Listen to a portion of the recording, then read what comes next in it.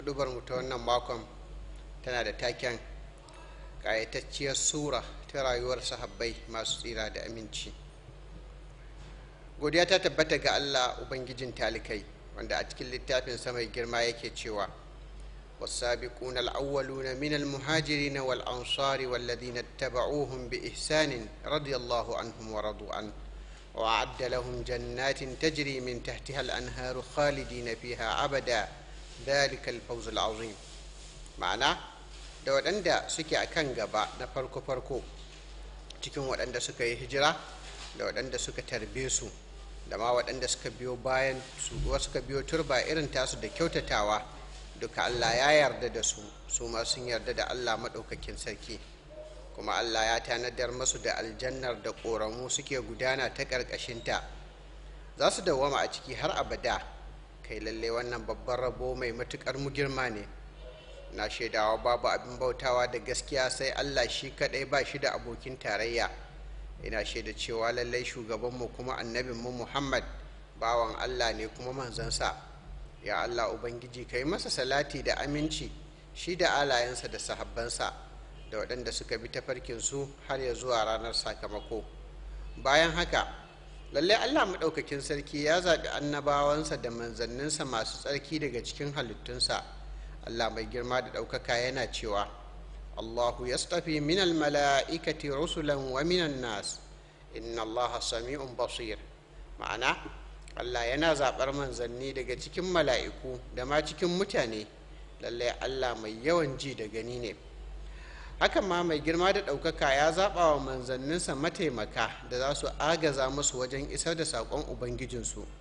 Babu shakka Allah maɗaukakin sarki ya zaɓa wa annabinsa sallallahu alaihi wasallam wasu tsarkakan mutane, zaɓaɓɓun abokai da suka yi imani da shi, suka kuma ƙarfafa masa gwiwa, suka kuma taimaka masa, suka bi shi, suka bi hasken da Allah ya saukar masa.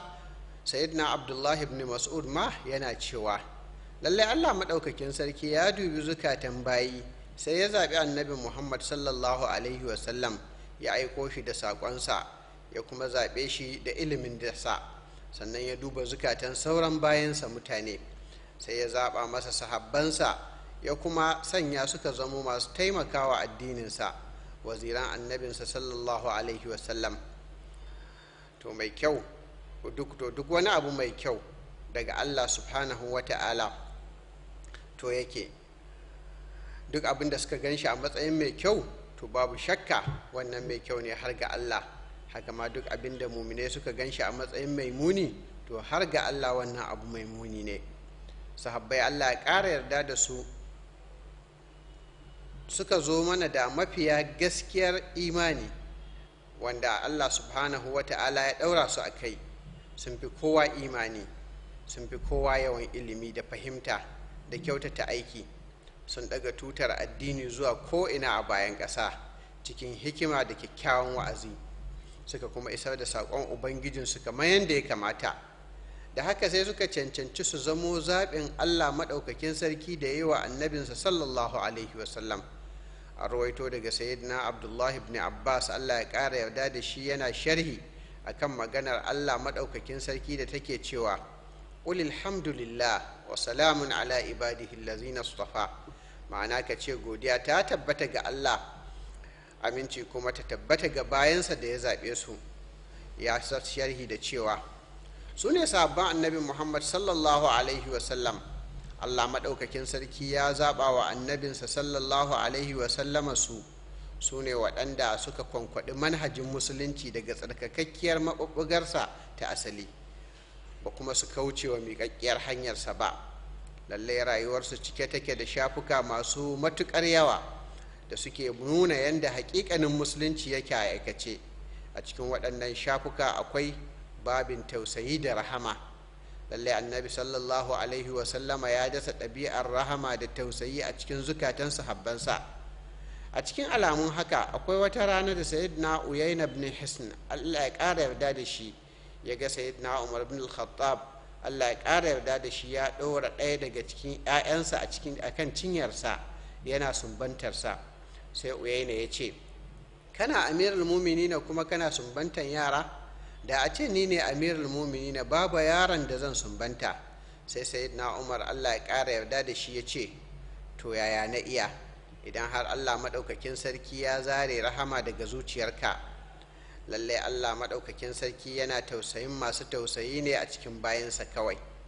Wannan mataki da sayyidina Umar Allah ya ƙara yarda da shi ya ɗauka koyi ne da sayyidina Rasulullahi sallallahu alaihi wasallama, abin da ya gudana tsakanin shi da al-Aqra ibn Habis lokacin da sallallahu alaihi wasallama ya sumbanci sayyidina Hassan ibn Aliyu Allah ya ƙara yarda da shi a gabansa.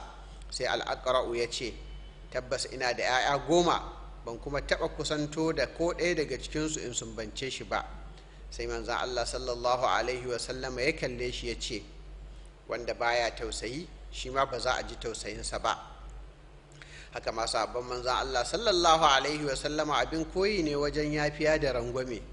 Mafi girma da darajar abin da zai bayyana haka shine abin da ya faru da sayyidina Abubakar Allah ya ƙara yarda da shi wajen yafiyar da ya nuna wa Mustah bin Asasa. Lalle sayyidina As-Siddiq Allah ya ƙara yarda da shi yana ciyar da shi saboda kusancin da yake da shi tare da shi da kuma karamowansa talaka. Shi Mustah yana cikin waɗanda suka saki bakinsu akan al'amarin sayyidina Aisha Allah ya ƙara yarda da ita. Lokacin da Allah ya wanke ta, sai sayyidina Abubakar ya yi nufin daina ciyar da Mustah. Sai Allah maɗaukakin sarki ya saukar da ayar da take cewa, wala ya'tali ulil fadli minkum was-sa'ati an yu'tu ulil qurba wal masakin wal muhajirin fi sabilillah wal ya'fu wal yasfahu ala tuhibbuna an yaghfira Allahu lakum wallahu ghafurur rahim. Ma'ana, kada mutanen kirki masu dukiya a cikin ku su rantse akan hana kyautatawarsu ga waɗanda suka cancanta cikin 'yan uwa makusanta da miskinai da waɗanda suka yi hijira saboda Allah da sauransu ta kowane irin dalili ne da ya shafe su, kamar idan sun yi musu wani aiki ba daidai ba kamata ya yi su yafe musu, su kawar da kai ga barin mayar masu da martani. Idan dai har kuna son Allah ya yafe kurakuranku da munana ayyukanku, to kuma ku aikata irin abin da kuke son ubangijinku ya yi muku ga waɗanda suka munana muku. Ku ladabtu da ladubbansa, shi dai kam mai yawan gafara da rahama ne. Sai As-Siddiq Allah ya ƙara yarda da shi ya ce, lallai ina so, wallahi na fi kowa son Allah ya gafarta mini. Sai ya dawo ya ci gaba da ciyar da Mustah yana mai cewa, wallahi ba zan taɓa hana ka ba har abada. Haka ma akwai himma mai girma da kuma rige-rige wajen aikata ayyukan alheri.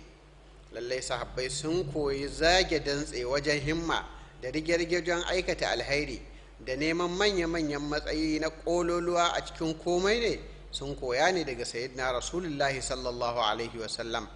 Dama can sallallahu alaihi wasallama ya ce, idan za ku roƙi Allah to ku roƙe shi alfirdausi, ita ce matsakaiciyar aljanna. Maɗaukakiyar aljannan kuma ina gani tana saman al'arshin mai yawan rahama, daga cikinta ne ƙoramun aljanna suke ɓuɓɓugowa. Wannan ne ya sanya sahabbai masu daraja a koda yaushe suke rajin ganin kansu a manyan matsayi cikin komai.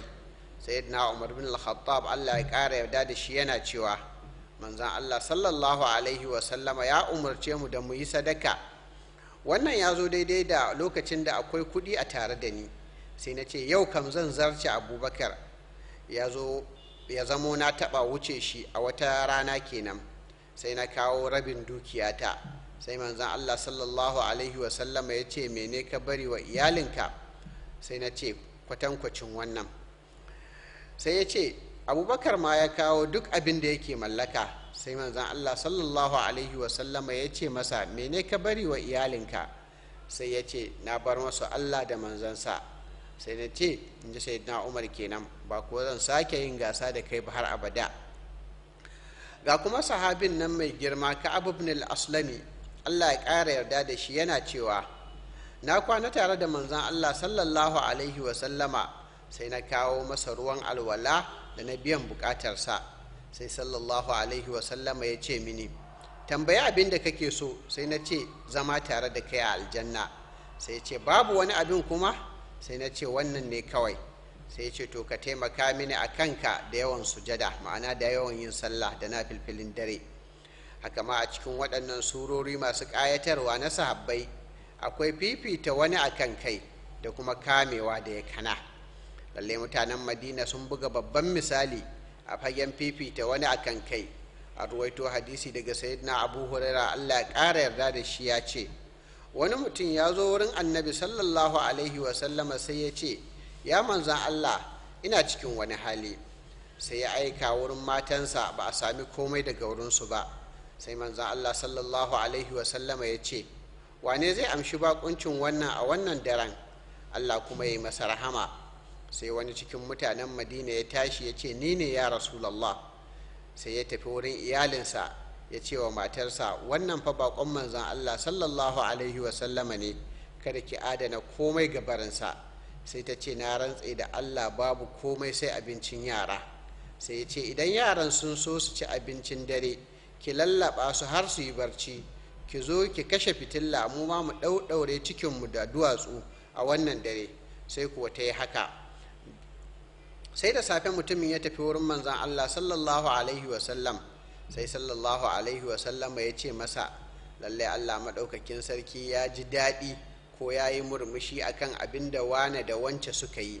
Sai Allah maɗaukakin sarki ya saukar da ayar da take cewa, wa yu'thiruna ala anfusihim walau kana bihim hasasa.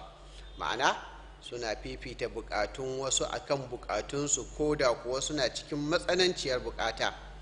Haka ma a cikin wani yanayi mai ƙayatarwa da ya haɗa tsakanin ɗabi'un fifita wani akan kai na mutanen Madina, wato al'ansar, Allah ya ƙara yarda da su, da kuma ɗabi'ar kamewa da yakana na waɗanda suka yi hijira, Allah ya ƙara yarda da su, inda sayyidina Sa'ad ibn Rabi, Allah ya ƙara yarda da shi, ya yi wa sayyidina Abdurrahman ibn Auf, Allah ya ƙara yarda da shi, ta yin zai raba dukiyarsa ya bashi rabi. Sai kuwa sayyidina Abdurrahman, Allah ya ƙara yarda da shi, ya nuna kamewa da yakana, ya ce, kawai ina neman ka nuna mini kasuwa. Ya tafi ya yi iyayensa a kasuwanci har sai da ya zamo cikin waɗanda suka fi kowa wadata a cikin mutane masu hali na garin Madina. Haka ma akwai ɗabi'ar dawowa gaskiya idan ta bayyana.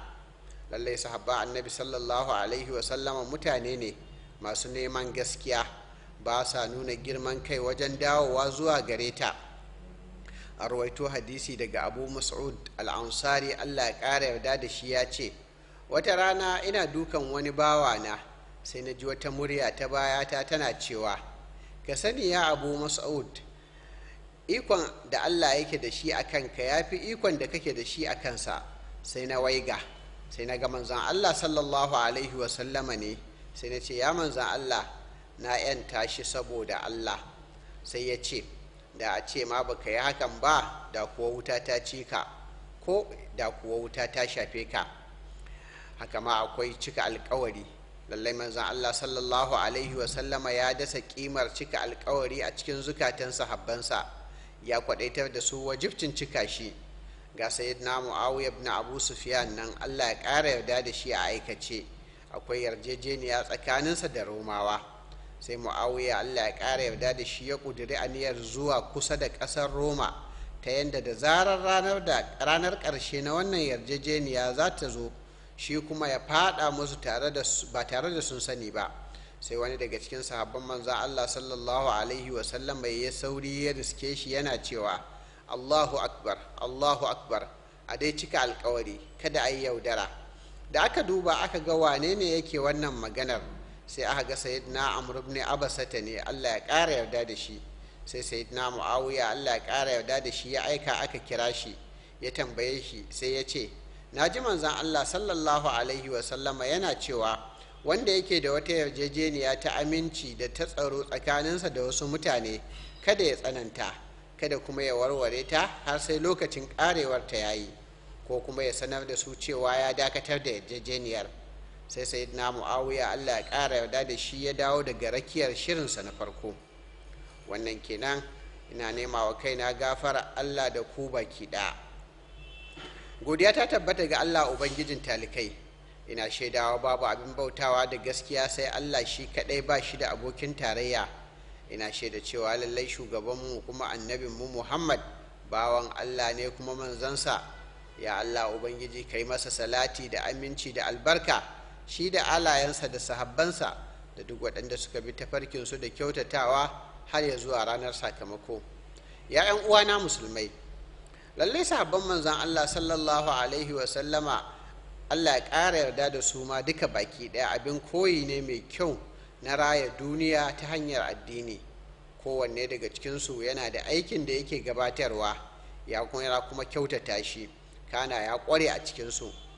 A cikinsu akwai ɗan kasuwa, akwai jagora, akwai malamai masana da sauransu.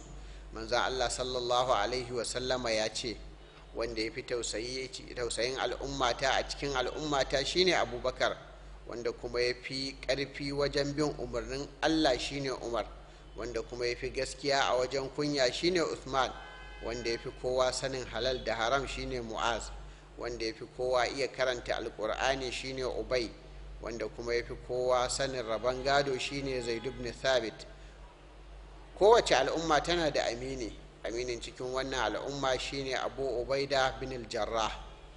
Lallai ayyukan sahabban manzon Allah ya ƙara yarda da su suna da tasiri mai kyau matuƙa da suka bari, kuma sallallahu alaihi wa sallama yana ƙarfafa masu gwiwa, yana kiran kowa daga cikinsu da abin da ya ƙware a kansa, saboda girmama shi da girmama ilimin da yake da shi a gefe.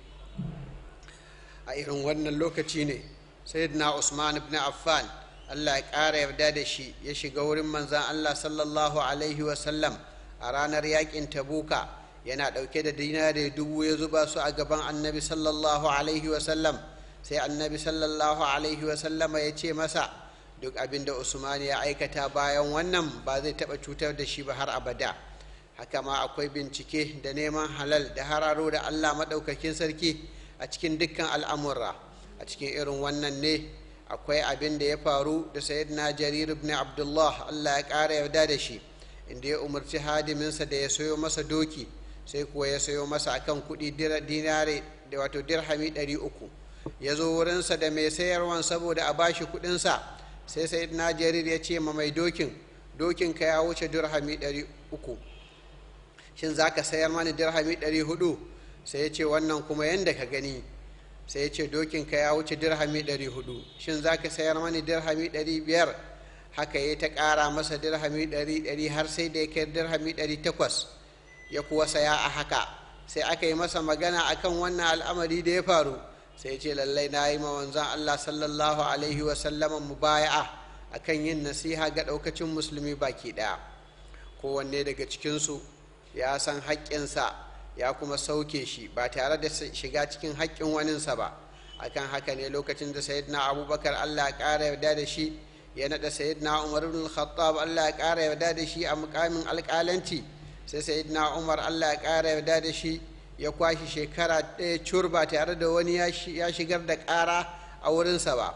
A lokacin sai ya nemi sayyidina Abubakar Siddiq, Allah ya ƙara yarda da shi, da ya amince ya sauke shi daga wannan alƙalancin.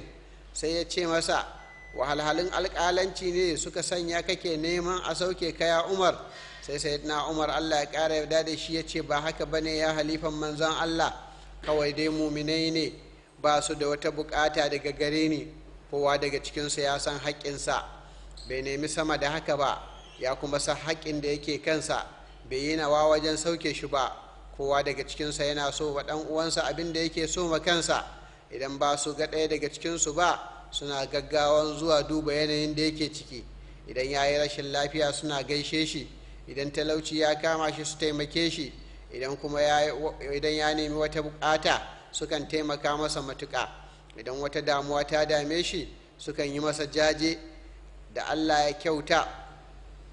Addininsu shine nasiha, ɗabi'unsu kuma su ne bayar da umarni da ayyuka masu kyau da hana munana. Tunda kuwa haka ne, mene zai sanya su yi husuma? Tunda kuwa haka ne, me zai sanya su yi husuma? Lallai muna matuƙar buƙatar komawa zuwa ga kyawawan ɗabi'u na waɗannan nagartattun abin koyi cikin sahabban manzan Allah sallallahu alaihi wasallam, mu ɗabi'antu da ɗabi'unsu saboda mu bayyana haƙiƙanin surar addinin musulunci, addinin rahama da rangwame da mutuntaka da zaman lafiya ga ɗaukacin talikai baki ɗaya. Ya Allah Ubangiji, ka kare mana ƙasarmu da al'ummarmu da sojojinmu da 'yan sandanmu, ka haɓaka tattalin arzikin ƙasarmu da sauran ƙasashen musulmi baki ɗaya, muna roƙonka ya ubangiji ka yi salati da aminci ga shugabanmu annabi Muhammad da alayensa da sahabbansa da duk waɗanda suka bi shi da kyautatawa har ya zuwa ranar sakamako.